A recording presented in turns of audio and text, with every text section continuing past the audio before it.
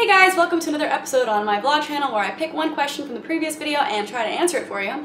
So this question comes from the user PanzerCannon01. So it says, my question for your next video, have you tried a great deal to deconvert any of your family members? I, like you, come from a super religious family, Christian.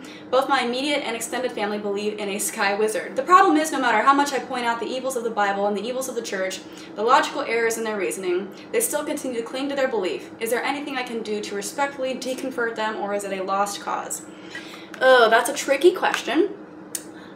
First question you asked is, have I ever tried to deconvert my family members? And the answer is no, I have not. They are pretty religious, and I spend the majority of my time whenever I am discussing religion with them defending myself. So it's not something that I ever approach them with. It's something that normally I'm approached by them with, either their concerns that I'm going to hell or them trying to convert me back to being a Christian, saying that I'm going through a phase, etc. So normally my conversations with family members dealing with religion are pretty much me just standing up for myself and why I'm not a Christian. It has never crossed the line of me trying to deconvert them. I know that it wouldn't go over well. I don't want to say that it's a lost cause because it kind of depends on the person. I mean, a lot of people might have looked at me 3 years ago and thought that I was a lost cause because I was a pretty hardcore Christian, evangelical, thought everyone was going to hell except for me and my small group of people.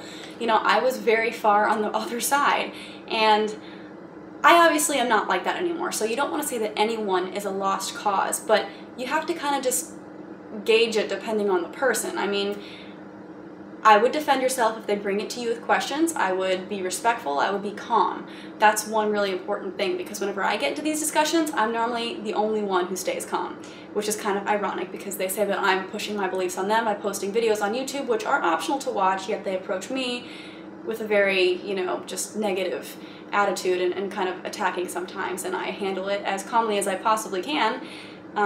So it just really, like I said, it depends on the person. I wouldn't say that it's a lost cause. I would say if you want to be an activist, but don't ruin your family relationship, because that's pushing it a little bit too far. If they bring the topic up, then talk about it. I wouldn't throw it in their face though.